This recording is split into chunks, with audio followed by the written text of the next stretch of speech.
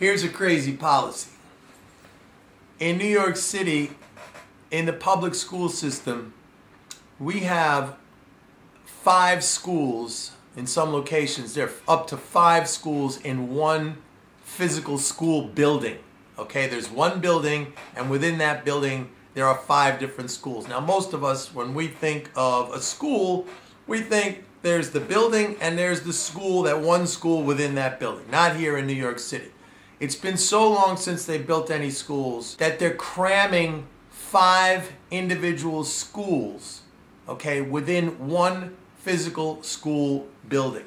So number one, it tells you right there that we need to build more schools. And building more schools, physical buildings, would be great for the economy. But the really crazy part about it is that the city gives billions and billions of dollars in tax abatements to wealthy real estate developers to build luxury condos that sell in the tens of millions. So basically these are apartments that only billionaires can afford, and the city is basically giving these wealthy real estate development companies welfare payments. They're giving welfare payments not only to the developers, they're giving welfare payments to the billionaires who are buying these condos. So we're sticking 5 schools into one school building, but we're giving billions in and by the way, we're cutting welfare whenever we can for really needy people. They're cutting the welfare.